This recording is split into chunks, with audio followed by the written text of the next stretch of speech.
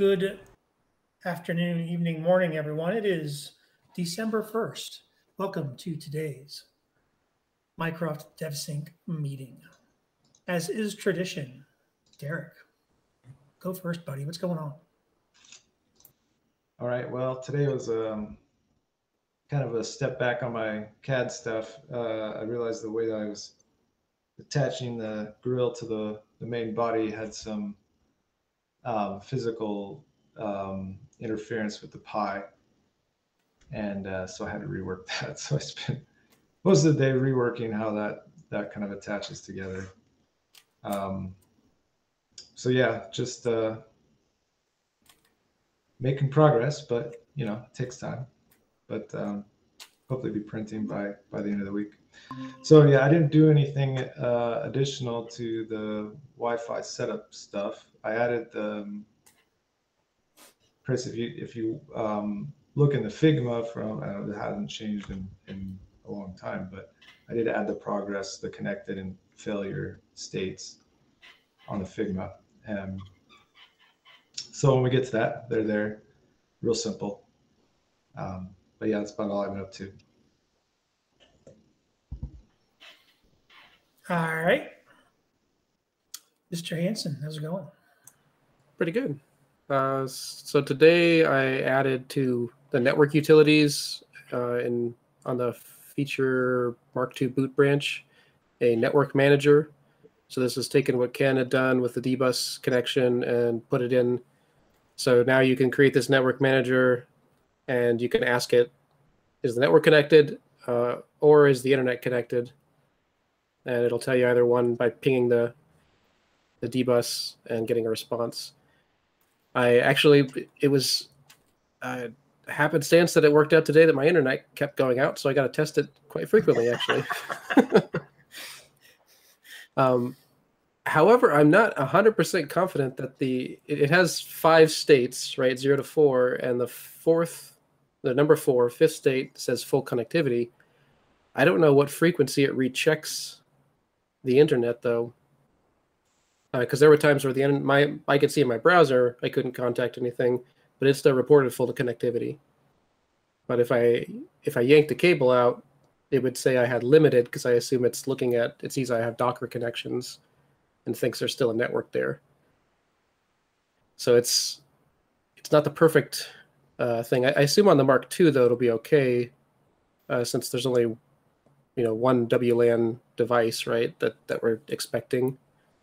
So it should be all or none on that, but we may need to do what Ken had done. We may need to drill down into devices if it matters, connectivity, versus Docker's version of a network. Well, be careful. There's code in there to specifically exclude like LXBR0, which I believe is an internal connection to the AW Connect container. Okay. I haven't tried this yet on the actual Mark II inside the container. So I'll see tomorrow how that works out. Yeah, I thought I noticed too that there was some method or some property about can you even connectivity check available. There's a Boolean flag for that, so maybe we need to check that before we even. I wonder if that's false. What does the connectivity check return then? Probably unknown, I guess. Now, the code you're using to monitor the states, I take it, that's not able to pick up the signal strength, correct? You'd have to. No, it's just a. Yeah. Okay. Yeah. Yeah, we just started. We're gonna add. This is something we added these first 2 things to, and I want to add some, like the access point checking to it and signal strength checking. So it's just the beginnings, kind of a proof of concept of something that's in core that we can use to do some of these dbus checks from skills or from enclosure service. The real acid test is to have it burned in the build and be logging so that when you go through a fresh bring up, you can see all the different states that the Connect container is going through, or more technical, that's putting the network manager through over the dbus. So that's where you should be able to see whether it's got the access point active or not, whether it's failed to connect to the access point or has succeeded, and things like that. And I don't know, which code you guys are using, but the code I had, it monitored a value that, like I said, I saw 3 states: disconnected, active, and config. And I assume config was the access point. But I'm sure you guys will be on top of it. But again, the real test is to have it in the build, so that the very first bring up, if you purposely like type in a bad password and go through that process again, you should be able to figure out from that in your times kind of what was going on and what you were seeing, and then you could be able to react to that, if that makes sense. Yeah, the other trick is to have some logging enabled as well, so we can, you can't SSH into your device until after you have the connection, of course. So, it'd be nice to have all that logged so we can see what happened. Yeah, well, so the code I gave you creates a new log in var logs Mycroft called time status or something, or Wi-Fi status. But the point is, if you run and you boot and you can't successfully connect, you can still mount that device on your laptop and look at that log file. Yeah, so that's in the latest build. So you should, it's logging already. I've gone in and had a look at some of them. I don't know that it's actually going to give us anything different to just manually sticking it on the devices and booting. And I question the 15-second timer there. It's probably a little too tight. But I also question the 1-second pairing startup, and I've been meaning to correct that as well. Well, and that's something we need to probably talk about, or at least make some stabs at, is what do these timeouts, what should they be, Yeah, that's exactly right. And, how many retries do we do, that kind of thing. Yeah, I mean, I'm concerned about the fact that we don't recover from AW Connect failures or bugs. So we don't have any control over that process short of a hard boot, but we need to be able to detect if you're in that condition. My machine that I got, which had a build from, I guess, Dwayne, that I just unpacked today, did not boot at all, did not connect at all. Well, it connected to the Wi-Fi network fine, it just won't pair. Oh, right. Did you try rebooting? Oh, I spent an hour with it. I reburned the image, actually, to the one that's in the dev team chat that Gez posted yesterday to try that one. Because we were seeing that pairing issue at the summit where it wouldn't pair until you rebooted. No, even if I reboot, it won't pair. Okay, well, that's an old build. It's from, like, I don't know, a while ago. So I got a new one that was posted. Hopefully, it won't have that problem. Yeah, it would have been from early November or late October. Yeah, I'm not going to spend a lot of time troubleshooting old builds since we're working on this startup sequence. I'm just going to get our changes done and troubleshoot that.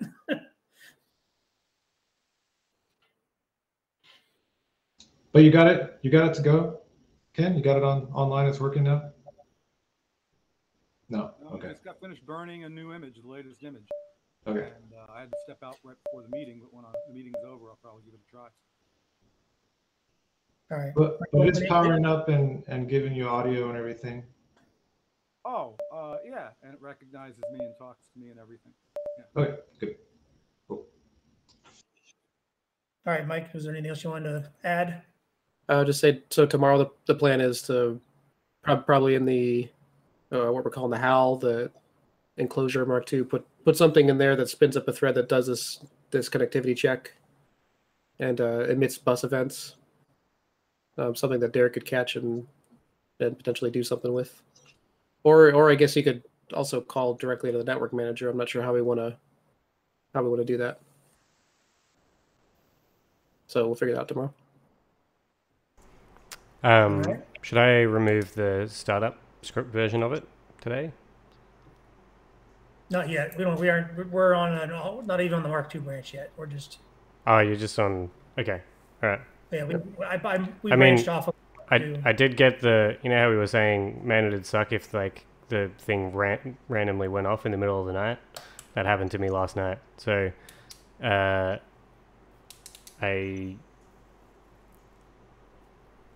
I'm considering at least removing the reboot thing, for the short term, because yeah, having my device reboot in the middle of the night and start asking to set up Wi-Fi is quite not nice. Did you actually have to set up Wi-Fi, or did it automatically connect? No, it needed to set up Wi-Fi. Why? I don't know. I haven't figured that out yet. After it lost its Wi-Fi, it didn't reconnect automatically. Yeah, well, one of the things that I'm seeing is that the system connection, like the network connections, are getting wiped on reboot for some reason at the moment. And yeah, I get that a lot too. You get that a lot? Shouldn't we reach out to Panacore if this is happening? Yeah, I did yesterday. Yeah, I haven't looked to see what the response is yet. Yeah, I'm not sure if it's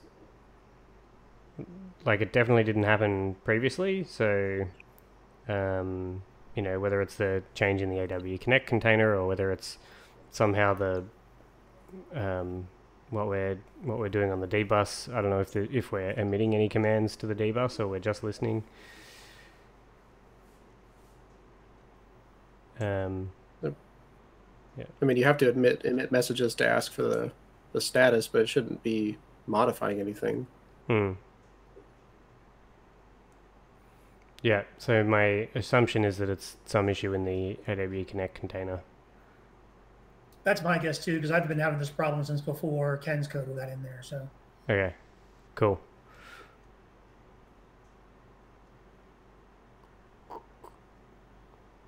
No, I think what's most disturbing is that we've got code in there that detected the outage and rebooted. It didn't reconnect automatically. That's concerning. yeah, and that's all part of the boot sequence stuff. So yeah, we'll get it figured out. All right, Ken, since you're yapping, you want to yap some more? Wish I had something to yap about. So I got sidetracked today on doing a document and on trying to get this new Mark II working. But I also am in the throes of trying to get the Mimic 1 to behave like a real TTS module so that it can peacefully coexist with everybody else. As I mentioned, there's other issues regarding just the way the architecture works and starting and stopping the audio service and people stepping on each other. I'm not going to address that. So when it goes haywire, all it'll do is make sure that it's not being corruptible through the TTS path. It still has other issues. So that's where I'm at. All right. What's up, guys? So I got the device booting much nicer yesterday. The feature Mark II branch is now fully up to date with dev, because we had included a bunch of fixes, and rather than just cherry picking individual ones, I figured we may as well just bite the bullet and get it all working anyway. And that seemed to be the right call. Yeah, as I mentioned, I'm seeing the network connections get wiped, and I'm also seeing the identity file get wiped on boot. I think the identity file getting wiped might be because the build process is creating the identity directory in the old location, and as part of the XDG migration, you know, it tries to migrate from the old path to the new path, and it basically wipes out the new one if the old directory exists. And so I did a PR to change that, and OK pointed out that there was a discussion when that original XDG PR was put up that if the copy, you know, failed halfway through, and if the move of the directory failed halfway through, and so therefore you've only got corrupt data in the new location, then the idea was that you know, when you do a move operation, obviously you like copy it across and then remove the old one.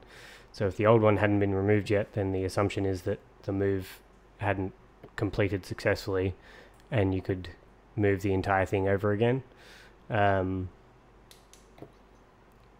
can see that logic, but it just also means that in this case that the identity is getting wiped out by an empty directory. I think that's what's happening. So yes, we've got some visitors.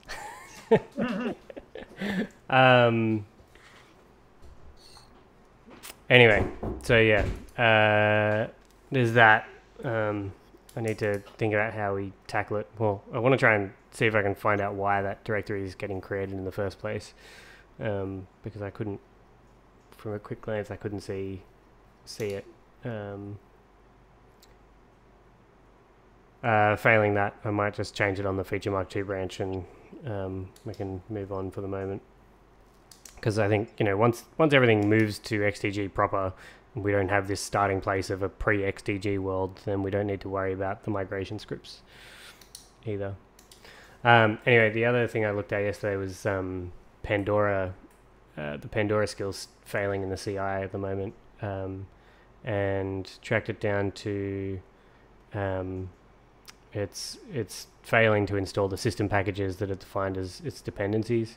And the problem's actually been fixed already in Paco, which is our system cross-system package manager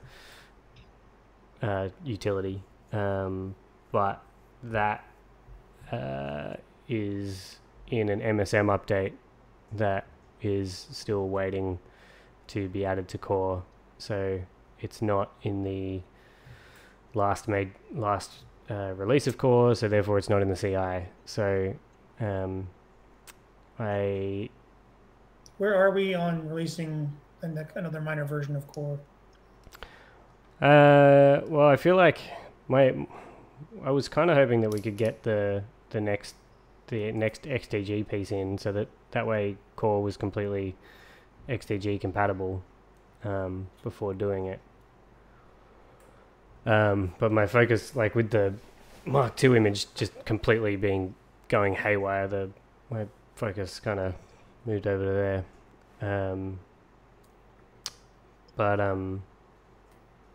Yeah, so I was thinking of having trying to get the final XDG pieces in and then cutting the release.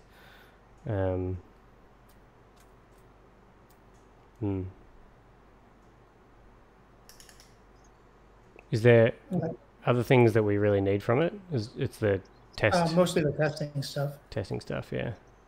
So that we can promote some of the stuff that's sitting on the Mark II branch of skills into the marketplace. I mean, we could always do it, yeah, multiple point releases, can't we? Yeah, we can. Just at this point, without our release manager, it's how much work does Gez want to do? Yeah. Well, it kind of feels safer to do it the other way around, like to do a point release without the new XDG stuff anyway, because, you know, as much as we review code, there's, you know, as we are seeing with this, the previous XDG changes, there's always things that slip through the cracks once you start actually testing it in the wild. So yeah, maybe I'll do a point release with everything current, and then we'll do the XDG stuff. Would a point release now include some of the XDG stuff? Would that still break things? That stuff's in dev, isn't it? No, well, the first XDG stuff is already in the previous point release.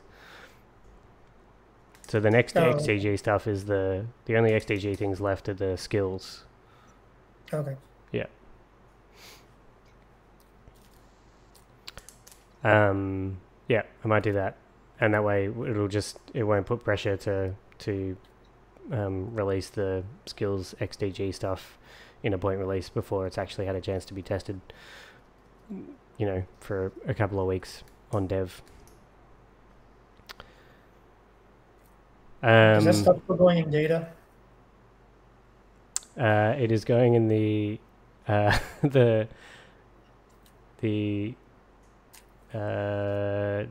what is it? .local share. Yes, it is the data directory, but it is. That's right. Yeah. Yeah, Mike. I don't know if you wildly familiar with XDG, but if there's any better place that you can think of for skills to go that is XDG compatible, the XDG data home seems like the best place.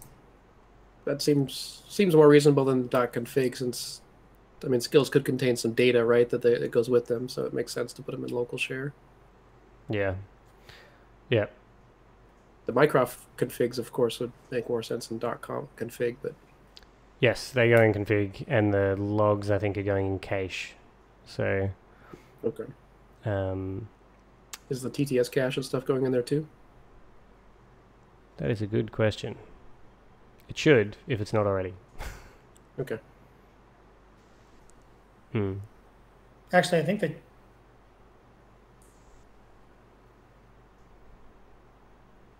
some of that cache was still in temp. I don't know. I'm not sure that got moved, but we'll have to look. I mean, if it's in temp, that's fine. But it would, I think it was in temp just to keep the life cycle of the files shorter. So I don't think there's anything like I don't think the cache director does stuff like temp does, where it, after I don't know what the dates are, but after a while it just blows away older files. Okay. Anyway, worth a look. Yeah, so but for the Pandora, in the short term, I'm just going to install the system packages on the Docker image that runs the CI, and so that will pass and let it through. So that's only going to work. That obviously won't work for any other skill that wants to install system packages until the MSM update gets in. But we don't have that many skills that actually need to install their own system packages. So I don't expect it to bite us too heavily in the short term, and then we'll fix it. So yeah, that's me. All right, I guess that leaves me. I've spent my day in dbus. I've been doing some research maybe on how to get the access point information we need for the Wi-Fi skill to be happy. So I was looking at some of that. I was working with Mike on on the code he was working on. And I added some stuff to the document I've been writing that specifically around what Michael's doing, or what Mike's doing, so that it's documented and it's part of the spec. Yeah, so that's all I've been doing. I will probably continue to do similar things tomorrow with boot sequence. Still some stuff I need to do the document, and there's still some things I need to do in code to get the stuff that was in the skills process moved to the enclosure process. So that's probably what I'm working on tomorrow, and providing any assistance to Mike that he needs. So, did the doc have anything about event names for like the connected, disconnected events? Or do I need to add something? Yes. Okay. It does. Great. So, try to get that implemented tomorrow. Okay. Awesome. Anybody have anything else?